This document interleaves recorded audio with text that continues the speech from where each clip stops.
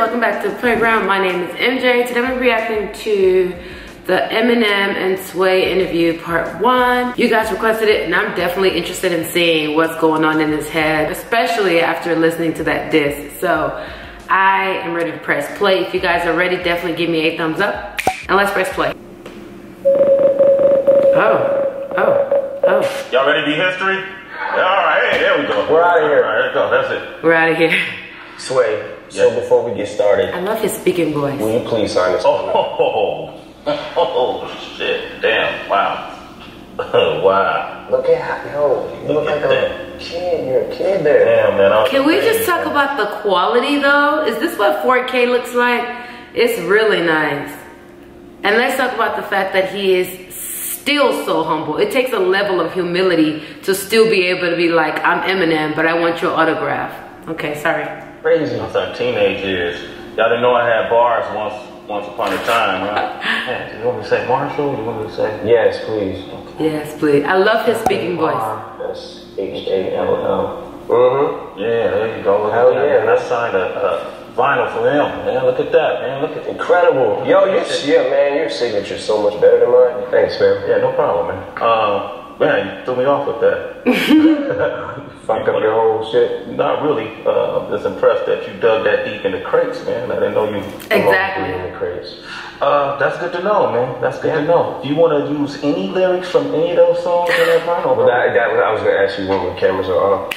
Bars that I wish I could have. Yeah, that's cool, man. Go ahead, man. What's mine is yours, man. If it make your shit tighter, you know. Let's speak on bars, though. Here we are. Kamikaze came out. You know, you shocked the world the way you did it. Yeah, what made you do it? I mean, a revival came out December 2017. That wasn't that long ago. It was less than a year. What made you just drop it on the world the way you did? Because he was sick of it. He was sick of all you guys getting on his back. I'm sorry, I stopped it to really say that I'm really liking the facial hair, Marshall. It's working for you. Because I feel like the way the climate is right now, if you give people enough time to, that album coming out in 2 months, you give people time to say, man, he better have a song like this or I ain't fucking with it. Right? He better have a song like this, I ain't fucking with it. That's true. He better not be rapping like this. He better not be rapping about this. Right. Or I'm not gonna fuck with it. And when you go into an album, you go into anything with the mindset of this is gonna suck.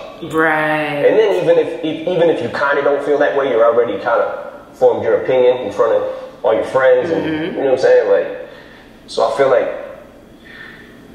like giving them no warning was the best thing to do, just because it doesn't give people enough time to have their revival track list came down the pipe. Real. Yeah, I remember that. It was like overwhelmingly, this shit is gonna be trash. Yeah. Right. And how is that? Where did people get that idea from anyway? Like, I'm really interested in listening to Revival now. I'm not gonna do reactions to it, but I'm gonna listen. Well, I would if you guys want me to, but I would like, just personally, I want to hear what that album sounds like, because I keep hearing from you guys that it actually wasn't trash. It was just like some deep, dark, internal stuff, and the world wanted bang, bang, shoot, shoot, pow, pow, I guess. And that was, nobody really wanted to be wrong about it. Mm. I'm not saying everybody, but a lot of people had already formed their opinions. So they stuck to it. Yeah, that was interesting. That's what it is. Revival really ran through the ringer, so to speak, before it even got off the ground. Right. But you know, this is that day and age. You know. You know, how have you adjusted to that? Like before, which is what I find interesting about you. Before, you spent your whole career being critiqued and criticized by organizations like LGBTQ community or college campuses or police. Guys, also, because I think it's important for me not to just ignorantly and blindly be screaming, Slim Shady. I mean, of course, I only know Eminem as the artist, right? And I know a few good number of his songs. I followed him in the beginning of his career, and a lot of you guys are saying that, oh yeah, he doesn't support the LGBTQ plus community and all of this stuff. So what's going on? Then you guys are talking about the Miley Cyrus issue. What's tea? What's the real tea? Because, like I said, all that stuff, and this has nothing to do with being a stan. All of it is just, I'm like this with all celebrities. I really don't follow them that minutely, if that's a word, minutely, whatever. Departments, you know, but hip hop always stood by you. So that was, you know, that's where you found your refuge. That's but now true. it came from inside. Yeah. You know, how did that affect you? Me sitting back and seeing things that I saw, it was kind of like, I felt a bunch of different ways. I felt like, okay, maybe because it doesn't sound like everything else. And that's what I was saying earlier. What most people are doing, maybe that was what tainted their ear. Right. Because I remember a time in hip hop where you had to be so different from the next person, or you were trash.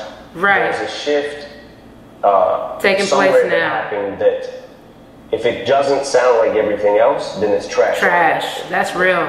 And I just sat back like, okay. But okay, let me stop him. That feels like music, period, right? Like I feel like that's how music is. A lot of the stuff, this is what I'll keep talking about with groupthink.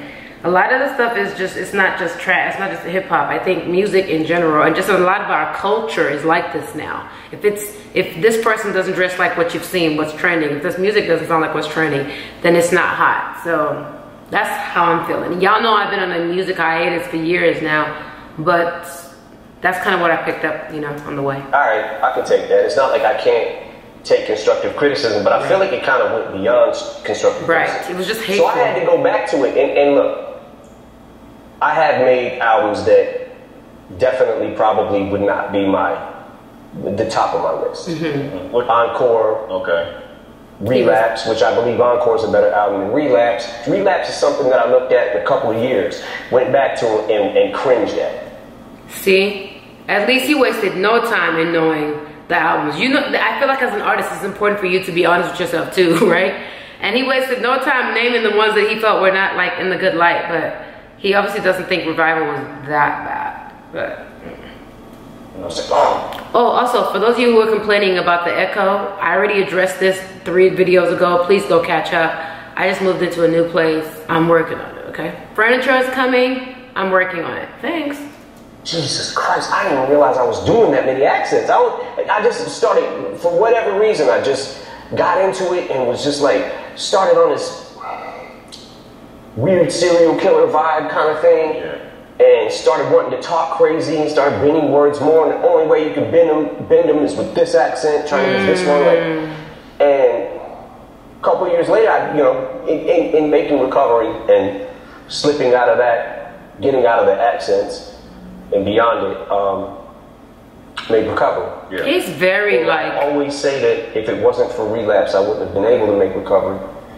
And if it wasn't for Revival, I wouldn't have been able to make this album. So I'm good with it. It just, some people, what a good perspective. Others went a little far with it. I think he's a very introspective person, because you notice that he's not completely saying like that he's above criticism. He's pretty much saying like, some of the stuff that y'all say I already know, but y'all took it a little extreme, you know? Well, I want to get into that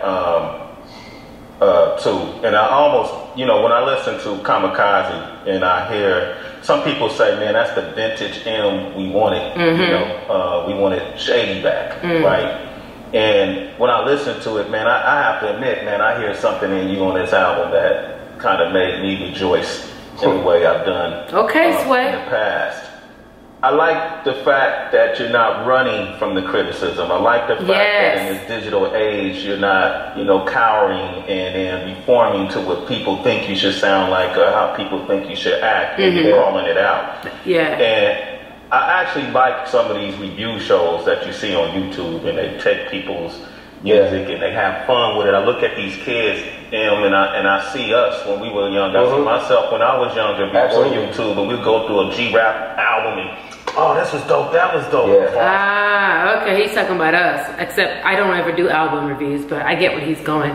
Okay, it's so interesting to see again what our situation has become, because like, we didn't have this back then. We didn't have a two-way street. It was you admiring or listening to or patronizing an artist, but it never came the other way for them to even see what your real reaction was, unless when you're like in the middle of a crowd, 1,000 fans screaming that person's name at a concert or something. So I am grateful for YouTube. It's a really, really good medium, I would say.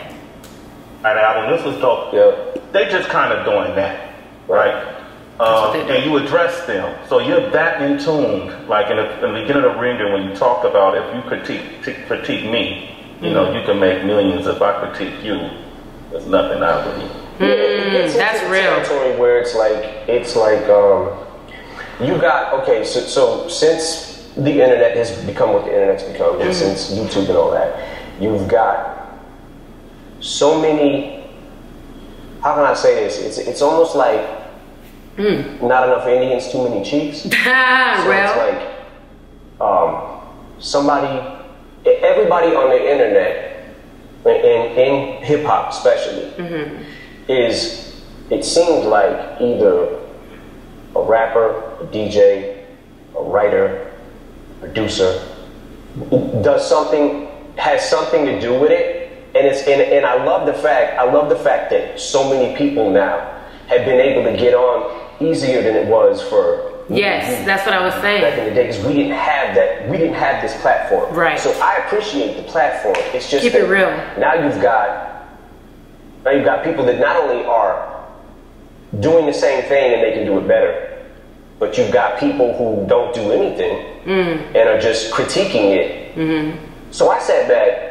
Okay, let me address that if I go, because I didn't even know. Y'all didn't tell me he was talking about these reviews. But yes, I think this is the misconception a lot of people have with reviews. Hence why, if you watch any of my reactions, even beyond this, right? If I'm not feeling it, I tend to end it. People have gotten mad at me in the past. They're like, why are you being disrespectful? You don't want to watch the whole video. And I'm like, I'm not about to sit here and torture myself, but I'm also not about to put on a show for you guys if I'm not feeling something. And I'm also not about to sit here and spend 12 hours talking about how trash it is. Hence why I kept skipping parts on the Machine Gun Kelly's disc, because I feel like that it's really a waste of effort. But also, it's just like what he's saying. It's so easy for you to critique something that you can't do. Not saying that critique ever feels good anyway, but I think he feels like it's so cool for you to sit back and say, oh, that bar was dope, or this was that, and this was that, but what can you do? Can you rap behind the camera, sir?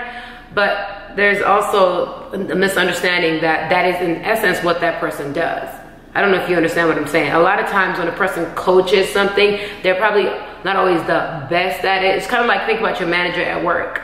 Would you think that they could do your job as good as you do? Probably not. But that's not their place, if that makes any sense. So it's kind of how entertainment works. But that is also why I come from a perspective of like, hey y'all, let's watch this together, let me tell y'all what I think, versus I'm a music expert and I know what I'm talking about. You know, like that I don't cross that line. Okay, that's fine. People can talk crazy about me. That's fine. They should express themselves, and they have a right to. Right. But I also get to say whatever the fuck I want about you now. Right. That's real. Like I said, I'm good with Revival. Fuck it.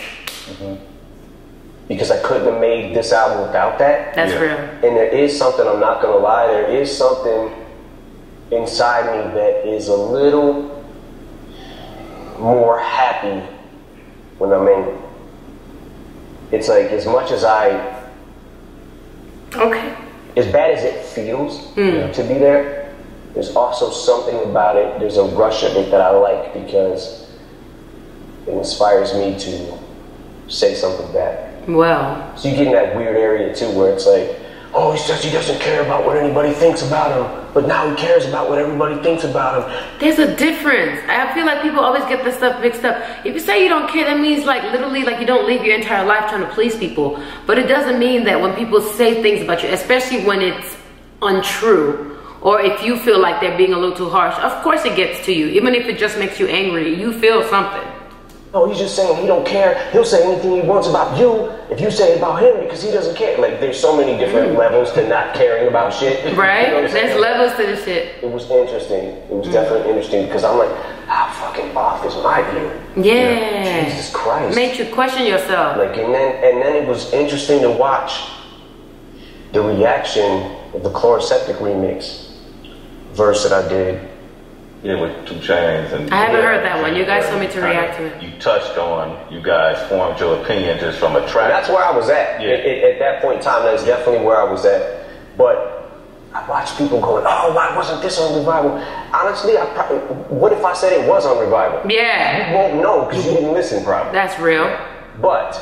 Okay, that's what I keep saying. I still haven't heard this album yet, but I feel like a lot of people, just like what y'all said about me with the MGK disc, I feel like a lot of people that are thinking that were not already happy with Eminem's album did not listen to it with an open heart because they already had made their decision, as he said in the beginning, that it was going to be trash anyway. So they would have missed a lot of things. You know, they would have missed a lot of really good elements. I wish I could find this comment that one of you guys wrote like 4 videos ago, but you were literally schooling me on Revival, and the person said something on the lines of like, because it was just a different sound, but he really found that Eminem, this was one of his best albums to him. Because he allowed himself to be vulnerable and touch on certain subjects about him and his actual, like, I don't know, not unresolved, but things that he basically was going through on the inside. So anyway, that's another story. I felt like, okay, I guess this is what people might want. Because I'm always stuck in that, what the fuck do people want? Like you were saying, that the old M is back and he's too old to be the old M. You can't do, like, no matter what, when I zig, I should have zagged. No matter what, you got half and half every fucking single time. That's true. You kind of say that. You allude to it in one of the songs where you said that you set the bar so high that, you know, at this point, you know, everything's considered a failure. That's true. You're competing with yourself. And you touch on it a lot in every song. Right. Well, not every song, but the majority of songs you touch on it, I appreciate. But I have to, like, the Joe Budden thing is really interesting because that, along with MGK, of course, is making a lot of noise out there, and it throws a lot of folks off. Hold on, let me get prepared. I'm gonna need. Actually, I feel like this first part is about to end, and they probably did it this way, but all right. Sorry, I needed to adjust myself to get ready for this part. First started commenting. It was mixed reaction. Some people said it was disloyal. Some people said, man, he's entitled to his opinion. I would assume that obviously it got under your skin, considering the relationship you've had with him with Slaughterhouse. Yeah. How do you describe your relationship with Joe Budden? I knew it. You went in on MGK. You guys had a discrepancy. You know, you go down the fucking wormhole of YouTube and whatever, right? So wormhole. Machine Gun Kelly talks about Eminem's daughter, whatever, right? So what the fuck? I'm not gonna watch that part because I already know it's coming in part 2 anyway, so there's no need for us to, because I'm getting hyped. That was very interesting. I'm definitely excited for part 2. Apparently there's a part 4 as well, so I'm gonna try to watch 2 and 3 tomorrow, and then probably 4 on Monday, because I still have to watch Lucky You featuring Joyner Lucas, the music video. So if you guys enjoyed this reaction, definitely give me a thumbs up. Don't forget to comment below other videos that you'd like me to react to. If you're not already a part of our family, definitely join. We'd love to have you. We're having tons of fun on the playground. I'll see you guys mañana. Bye.